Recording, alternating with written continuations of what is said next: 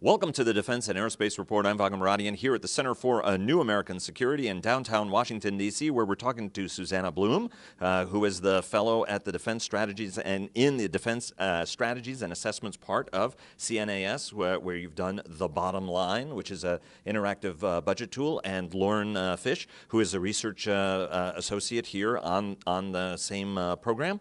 And you formerly worked for Bob Work, Deputy Defense Secretary, and one-time leader, august leader of CNAS. And then you've got Lauren, time on the Hill, working for Tom Cotton. So you guys both know a lot about budgeting, and was the bane of your existence when you were in the department. It was my joy every day, Vago, to work on the defense budget. Absolutely was. It is, and I'm sure everybody on the Hill says the exact same thing. But what you guys have done is actually a tremendous thing.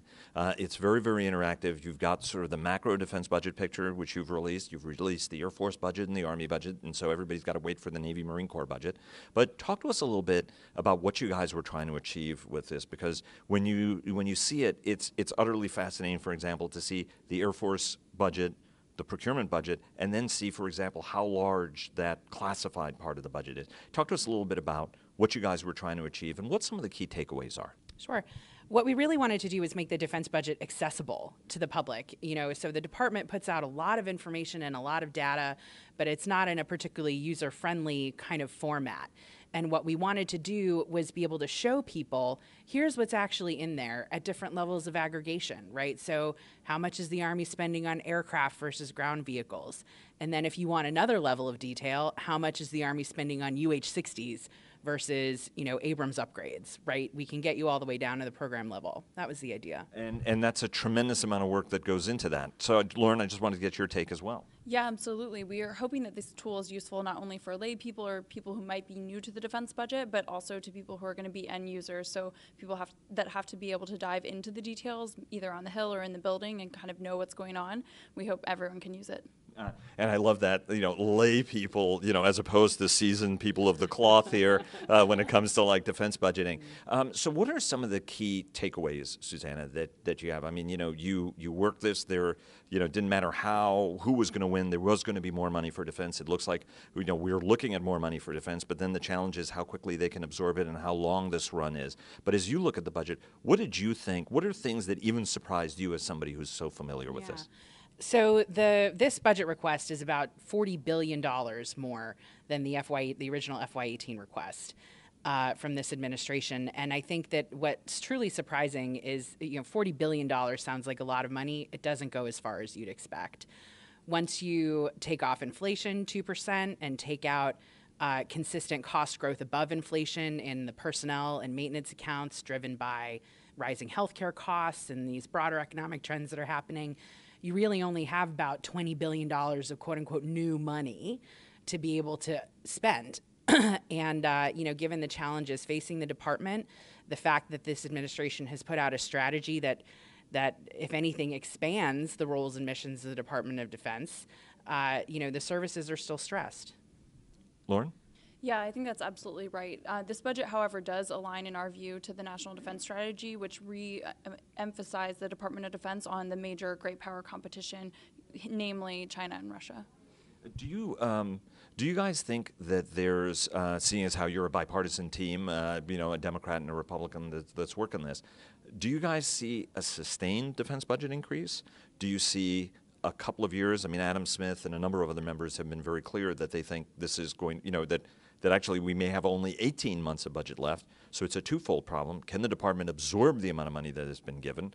That's the first part. The second part is there going to be enough money? Because if you look at the challenges, it's $1 trillion nuclear modern, we were joking about, the age of the nuclear infrastructure.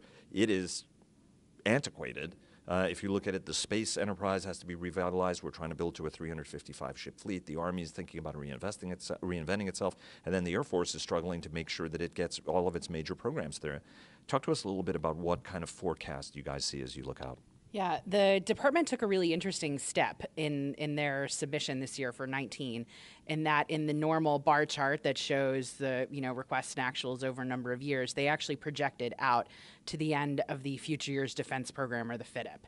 And what that shows is roughly about 2%, little under 2% growth for the remaining 4 years of the fit-up.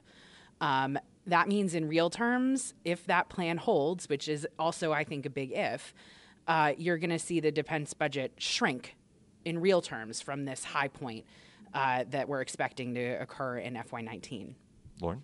Yeah, no, I think that that's exactly right. It was kind of wild, actually, for the comptroller on the day that the budget was released to acknowledge that this was the plus up and that they were planning for inflation for the rest of the fight up. Well, and Norquist is, a very, very seasoned hand at this, and he knows that, that there's a fiscal gravity here that everybody's dealing with. Let me ask you, when you looked at when you looked at both the Air Force, the Navy, and the Army case, what were some of the key takeaways that you took away from a service particular standpoint? Sure. So the Army certainly had the largest increase in a percentage-wise, and you saw that kind of go to some new programs, updating existing programs that they have. The Air Force got the least of the money, but in this year everyone did have a bump, so I think it was maybe a 6% increase. I can't recall off the top of my head, and then the Navy fell in between. The Navy had a nice plus, but you could look at it that it's two services that it's dealing with.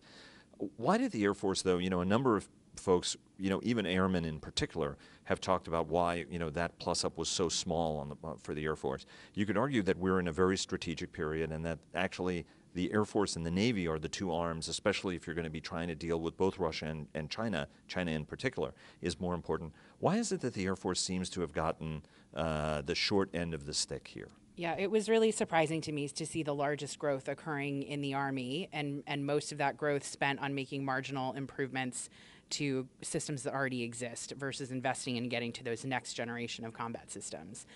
The Air Force and their responsibilities for the nuclear, two of the three legs of the nuclear triad, for space, for developing, huge part of those capabilities are so important against in a potential conflict with China and Russia, this anti-access area denial suite of capabilities.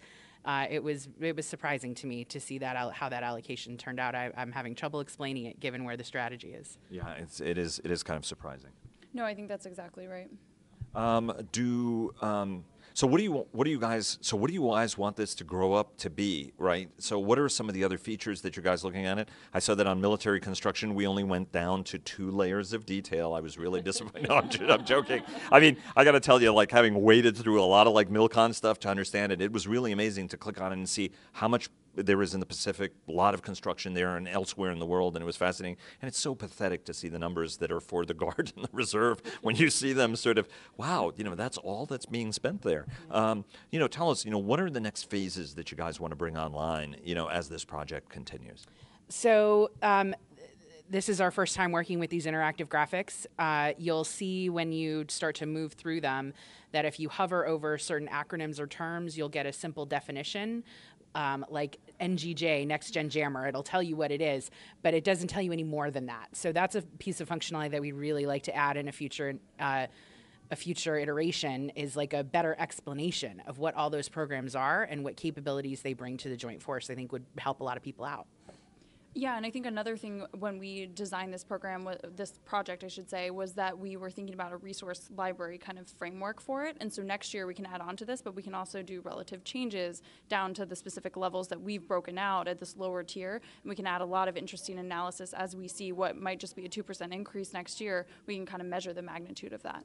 That's really, really cool. And I got to tell you, even though you think you know all the definitions for everything, that's a really, really big help, because generally some of this is undifferentiated, and even the people using the acronyms have absolutely no idea what the acronym stands for. I've found it myself. I've had that problem myself. Yeah, it's really extraordinary. Lauren Fish, Susanna Blume, both of the Defense Strategies and Assessments branch of the Center for New American Security. Thanks so very much. Best of all. Oh, and where can people get? So how are you guys taking feedback from your users who will tell you, oh my God, this is the greatest thing since sliced bread, or like burn it down and delete it? All of these products can be found at cnas.org/pb19, and you can follow both of us on Twitter at Susanna V. Blume and at Lauren Fish DC.